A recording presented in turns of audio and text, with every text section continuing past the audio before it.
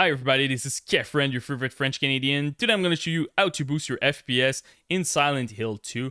We're going to start by optimizing Windows. After that we will go in your NVIDIA parameter, and after that we will go inside of the game. So now for Windows, we're going to start by writing settings, and we're going to go to the settings of Windows 11.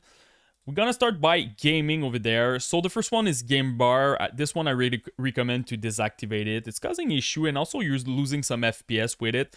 Except if you have a Ryzen CPU, the 7900X3D or the 7950X3D, they're using the game bar to prioritize your CCD when you're playing video games. So super important to use that if you have those processors. If you have any other processor, just deactivate it. After that, we're going to go to graphic. We're going to change default graphic setting over there. Make sure that your hardware accelerated GPU scheduling is at on. Super important to do that. We're going to go to gaming again, capture, make sure that everything is deactivated like this. So you want to save all your resources. And the last one is game mode. Now game mode honestly is really good. Back then with Windows 10, it was a bit sketchy and a lot of like stuttering issue, but now you really need to using it to make sure that all your resources are prioritizing your video games. Another thing that I recommend, we're going to go to system, is your power. Back then we were recommending to use the best performance, but now honestly just use balance. You will have better boost clock, longer boost clock. I did a couple of benchmark balance versus best performance, and honestly I'm getting better result with balance, so super important to do that. Another thing I want to mention is some recommendations. So make sure that your XMP profile is activated if you have it on your BIOS. Super important. Make sure that you download the latest chipset driver for your CPU if you have an AMD or Intel. Also, make sure that you update your BIOS to make sure that you have all the latest update from your CPU or your motherboard provider. Make sure that you have your Windows update up to date.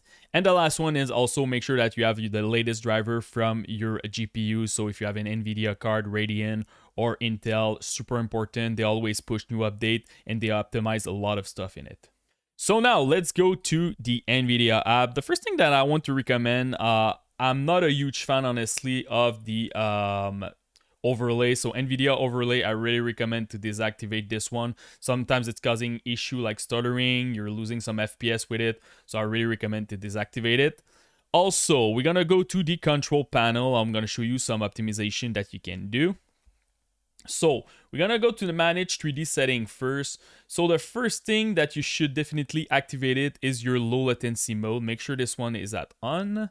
Another thing that I recommend is your power management mode. This one pretty much the same thing than the one from Windows. Make sure that you're using normal. Don't use the maximum performance. I'm getting also better boost clock, more FPS with it. And the last one is your shader cache size. By default, your cache will be driver default like this, and normally it's 4 gig. I recommend to start with 10 if you don't have a lot of space on your computer, and if you have a lot of space, go with 100 gig. Honestly, it's a game changer for your cache size. You're gonna struggle less with stuttering, and also that your game need to recompile and stuff like that. If you install a lot of game, this one can be very good for you.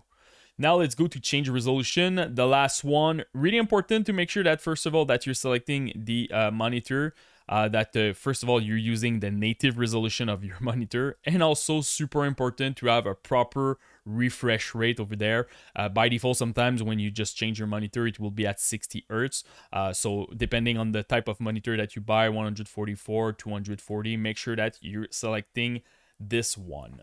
This option also, you can change it on Windows or your Radeon driver if you have a Radeon card, so no problem with that.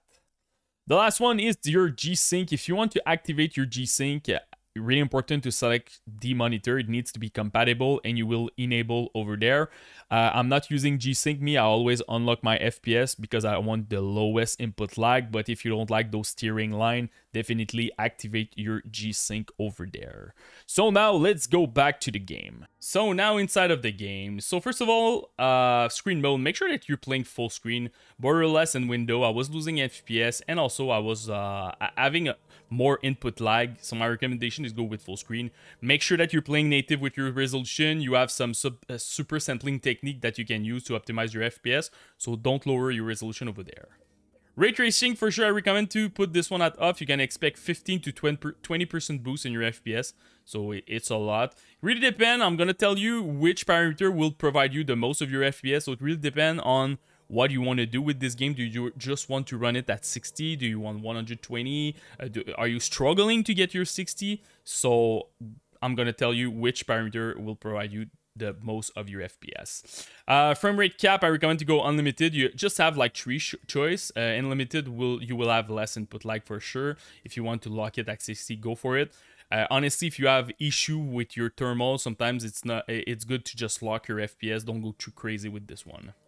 VSync, I deactivate it just to have like the lowest input lag possible. You can use other technique like FreeSync or G-Sync to synchronize your GPU with your monitor. So again, question of preference over there. Super sampling, you have a lot of different options. My recommendation, if you have an RTX card, go with quality DLSS. You can expect 10 to 12% boost in your FPS.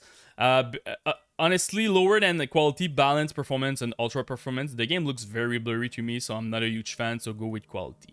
If you have an FSR card, like, I don't know, a video card that is compatible or just a Radeon card, go with FSR 3, don't use the 1. Honestly, 3 is really good. It's almost on par with DLSS.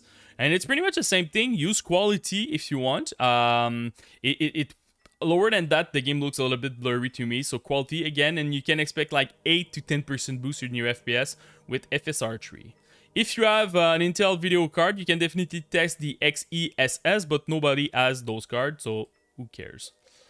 After that, render quality, go with custom if you want to activate the advanced quality setting over there. And just before going there, make sure that your global motion blur is at off. So let's go over there. Anti-aliasing, normally if you're using the DLSS, it will not apply, but if you're not using any upscaling technique, I recommend FXAA. It's a basic anti-aliasing, it will do the job, but honestly TXAA, the game looks too blurry for me. So my recommendation is go with FXAA or just deactivate it. Resolution scalability, go with 100%. Shadow quality, this one, I recommend to go with medium. You need some ambience when you're playing the game, and the game looks too flat at low, but it provides a lot of FPS. If I compare high to low, you can expect 12% boost, but at medium, you're gonna get 6%. So that's pretty good if you look at this on that side. For the texture quality, I recommend to go with high. If you have 6 gig and more of VRAM on your video card, you should not have any issue with this. 4 gig, go with medium, and less than 4 gig, go with low. Shader, I recommend to go with medium. Effect quality, this one can tank your FPS when you're fighting, so my recommendation is go with low with this one. And it doesn't affect too much, honestly, the ambience of the game, so low for this one. Separate translucency, go with off. Lens flare, low. Global motion blur, we already put it at off. Ambient occlusion, this one is a bit tricky. Without it, the game looks very flat and you're losing the ambience. At on, honestly, it's good, but you're gonna lose 5% of your FPS. So it really depends how many FPS that you need right now. So my recommendation is go stay at on. SSR, go with off. SSS quality, go with low. And the last one is image sharpening. The game looks very blurry, so I stay at sharpen high. If you feel that your game looks too much like an Instagram filter, go with medium or disable. But if you're using DLSS or FSR, you don't have the sharpening slider under it, so my recommendation is go with high. You should be fine. So this is pretty much it, guys, for my Silent Hill 2 guide. If you have any question, just comment in the YouTube section, post me your rig, CPU, GPU, and RAM. I will try to help you the best that I can. And don't forget to subscribe to the channel. Peace.